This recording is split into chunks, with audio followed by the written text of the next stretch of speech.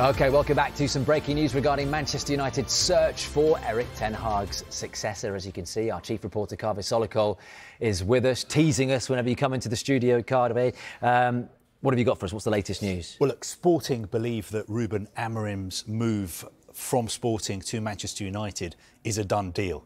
Amorim has told Sporting that he wants to move to United. But what Sporting are doing at the moment is defending their interests. And they want to make sure that Amorim leaves the club in the right way after United told them that they were willing to trigger his release clause of €10 million, which is just over £8 million. Now, Amorim has a 30-day notice period in his contract. And what he wants to do is move to United straight away. And he wants to take 3 of his coaches with him. So what Sporting are saying is, hey, hold on a minute.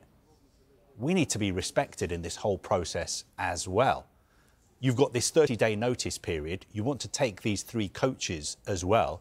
So we need to be compensated for that. And they're asking United for an extra €5 million, which is just over £4 million.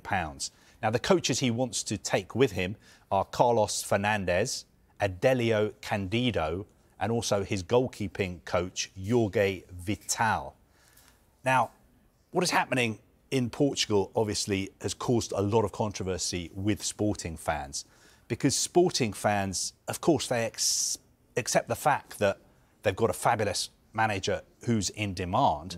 But they thought that 2 years ago he signed this new contract, and they thought that the contract had various release clauses in it.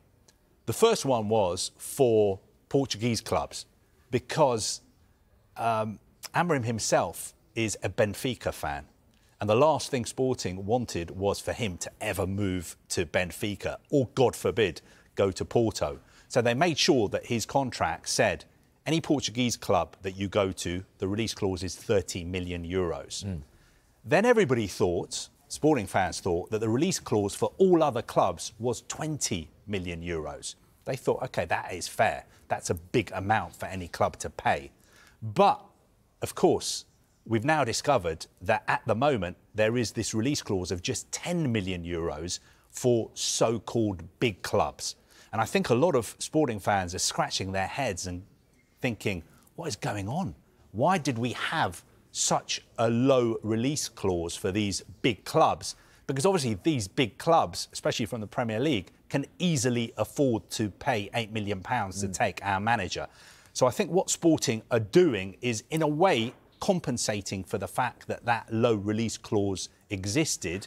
They want to make sure that they get whatever they can and they don't just roll over for United, which is why they're saying, OK, you've triggered the release clause. OK, he's told us that he wants to move to Old Trafford.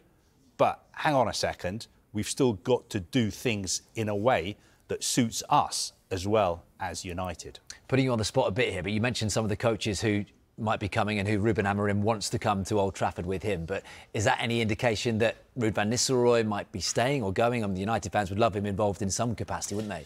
I mean, I would think that Ruud van Nistelrooy has bigger ambitions than just being part of Ruben Amorim's backroom staff or being just one of a number of coaches. Van Nistelrooy is somebody who's managed PSV.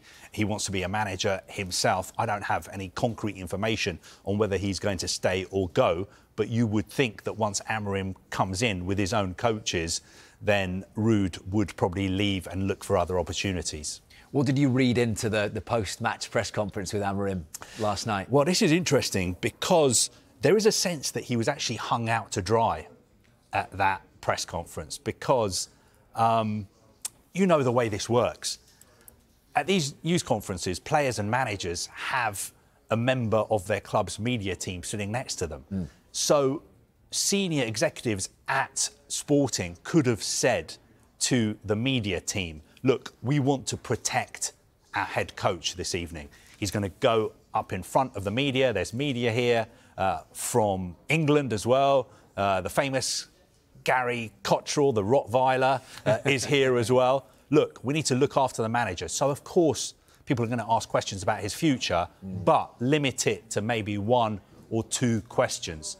But that didn't happen at all. There were multiple questions about Amorim's future. And I think that was just another example of Sporting defending their interests and not necessarily protecting their coach, because they know he's off to United, but they want to make sure that it is done in the right way and that they are respected.